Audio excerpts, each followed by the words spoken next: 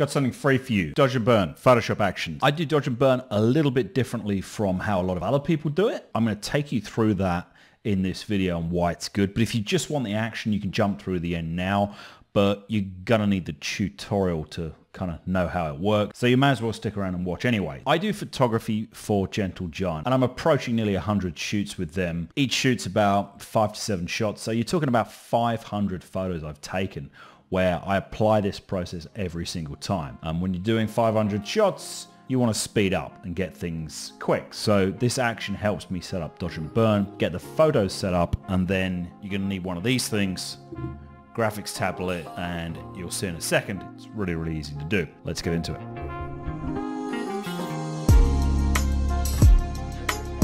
Okay, let's get started. This is a shot of Wonder Woman that I grabbed off the web to do this. Very quick curves adjustment layer just on top of this, just to fix some of the kind of color balance issues and put a bit more luminosity in the shot. So this is what we're going to get started on. What I might do is just merge that with the background, just so you don't get confused by what this does. So action-wise, I've got this folder up here, Retouching V1. I'm going to tell you more about the rest of these actions towards the end of the video, but I'm going to come straight down here to dodge and burn and hit play. So this is the action I'm going to give you guys. This creates 4 adjustment layers. I'm going to walk through each of these and tell you what it does. So you've got 2 curves adjustments here for dodge and burn.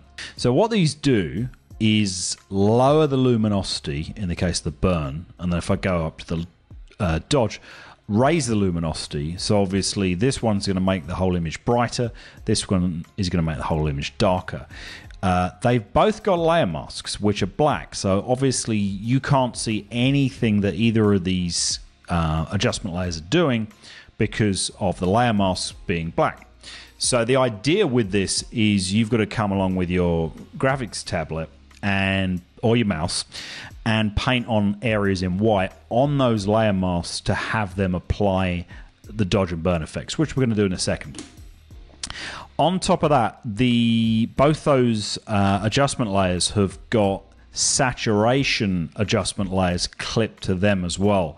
And what they do is just control the saturation for the areas that you're applying either a dodge or a burn so that the colors don't go funny. There's one more effect in this that I'm going to show you in a minute when we've got a bit of dodge and burn going on, and this is really the power of this setup and this action, and why for me it's much better than a lot of the dodge and burn layers that pretty much just give you what I've given you here, which is the 2 curves layers to paint on light areas or dark areas. So let's get into it. Now, I probably haven't picked the best image here because a lot of the shadows in this image are really, really dark already. So immediately going to the burn, you know, like you can see here, the shadows are really, really dark. So I'm not going to be doing much in the way of burning around, you know, a hair or anything because it's already so dark. But we'll do a little bit just to show you what it does. So you need your brush. So you can hit B or the brush icon there, and then if you're using a graphics tablet like me, you want flow really, really low. So I usually have flow like 4%. You can go a bit higher if you want. I wouldn't go any higher than like 8 to 10, because what happens is when you've got your pen and you're going like this, that will quickly build up, and that's the idea. You want to be able to build this up gradually and subtly. So we'll start with that. And we're going to go straight on the burn, and then your brush size, I will vary this based on the part of the document I'm working with. So if I'm doing kind of broad stroke overall adjustments, then obviously I'd want it a lot bigger. But if I'm getting into the detail, I'm going to make this a lot smaller. So your left and right bracket keys on your square bracket keys on your keyboard will make your brush size bigger or smaller as you need. And then what should we hit? Let's just hit this sort of darker area for breastplate here. So if I start painting over that, you can see it's darkening it up. If I come over the layer mask, hold Alt or Option down, click that, you can see what that's done. So that 4% flow, like if I just paint on the mask there, you can see what that does. It takes a while to build up. And so to actually paint that to get it to pure white, which would effectively be introducing 100% of the effect, is going to take a while. So yeah, I like it like this. I like building this up gradually and not overdoing it. So that gives you control. So that's the burn. I'm going to go straight into her face because I mean this is going to be the interesting part.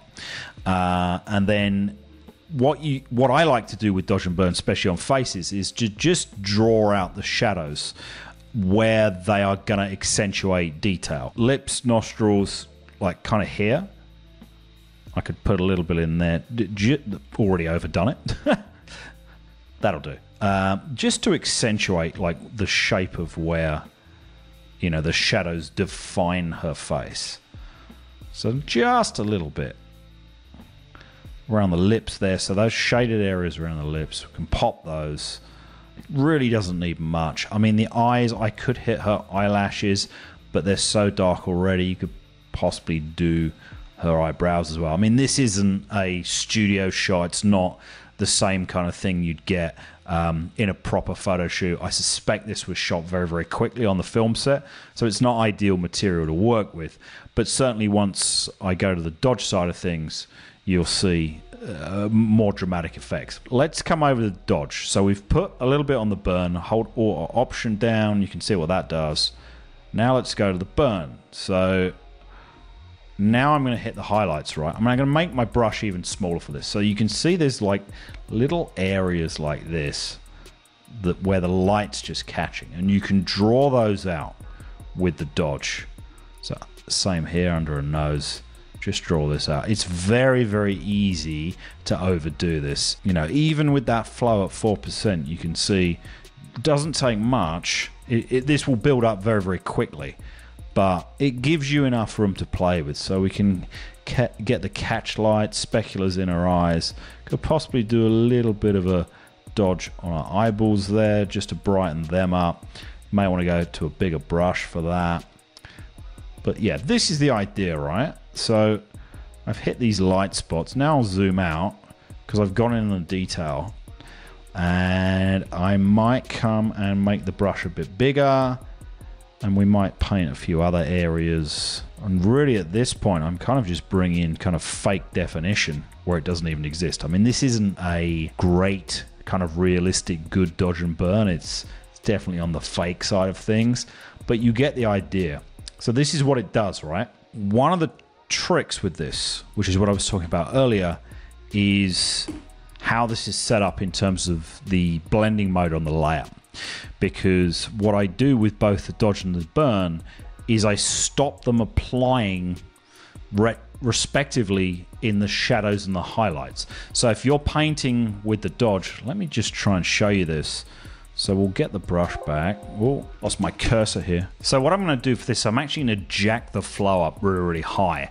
So this will effectively apply the effect as much as you can get it in one hit. So if I paint like straight over her eye like that, what you'll notice is this only applies in the lighter areas. So it doesn't apply any dodge to shadow areas. Same thing with the burn. So if I go on the burn and I say go across there, it's leaving the highlight areas alone. This is really powerful because when you're doing dodge and burn, sometimes your paint strokes will end up going over the opposite kind of luminosity value. So her teeth area here, this is a perfect example, right? So I might want to do a dodge on her teeth here, and so I'm painting kind of the white of her tooth, but I don't want to knock out those shadow values there. So what this will do, I'm going to make her look kind of gap-toothed Bugs Bunny by doing this, so maybe it's not the best example. But what it's not doing is it's not lightening up the shadows. So the way that's done is, if you see this little icon here, this is actually the blending options. So if you double-click on that, you can see what that does is it applies blend if. So effectively this is saying, okay, this is going to be a dodge layer. This is going to be something you paint on to get highlights on the image. But what this is going to do is say, well, only apply it in the light area. So effectively everything up here is going to be where your dodge applies. Everything down here in the shadows is where it's not going to touch it. Now, what that means is you can come in here and play with this. So you might go, well, actually I want that dodge effect kind of applying more in the shadow. So just look at her teeth while I'm dragging this up and down. You can see what I'm talking about. So that dodgy effect where I was doing quite careless painting is sort of seeping into the shadows, and it doesn't look great. This helps you control that. Equally, if you want to dial it in even more to the highlights, you can drag it up nearer to the white, and you'll find it refines the kind of area it paints right down to the highlight detail. So if you look at her nose, where I painted those highlight areas of her nose, as I drag that all the way to the top, it just lessens the effect. So you have this control with blend if. So that's it on the dodge. Exactly the same thing on the burn, but it's the other way round. So on the burn, the blend if is saying, well, only apply burn effects to the dark areas, don't touch the light. So if I drag that up, I forget where I did the burns, but suffice to say, this would start affecting those highlight areas and not giving you as good as a result. So this is what this whole action does. This dodge and burn action sets all this up, sets the layers up all ready to paint. So all you've got to do is come in with your brush, set your flow up, and then you can just go over and paint on the dodge, the burn, and you're good to go. If you need to make tweaks, you've got those blending options there. You've also got the actual curve adjustment of the adjustment. Say it again. You've also got the actual curve adjustment itself. So I could come in here and boost this up even more, make the dodge here much more intense, same on the burn. So you've got lots of options to play with. So this is the whole effect. So let me tell you how you can get this. I've put this action into a pack you can get over here on Gumroad. So you'll find a link to this below in the description on the video. There's also the whole YouTube card thing you can tap on the video itself, and you can see that over here. Now, don't get scared off by the price. This is completely free, but here's the catch. Subscribers only. So if you subscribe to the channel, there's a subscriber only video I've got, and in that you'll find a discount code that will get you 100% off, so you can get this for $0. Now, just to sweeten the deal, not only are you going to get the dodge and burn action, you're going to get a whole bunch of other actions, which is essentially everything I've got in that folder. So these are all the actions I use for retouching on all the work I do. So this is all completely free. You can grab all this. As I say, all you've got to do, subscribe to the channel, head over to the channel page, watch my subscriber only video. You'll get the discount code for this.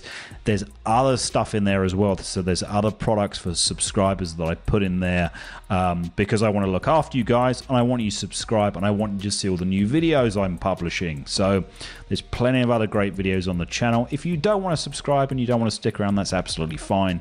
But I am going to be doing more of this in the future, giving away actions, resources, photos, all this sort of stuff. So subscribe and you can get access to all this.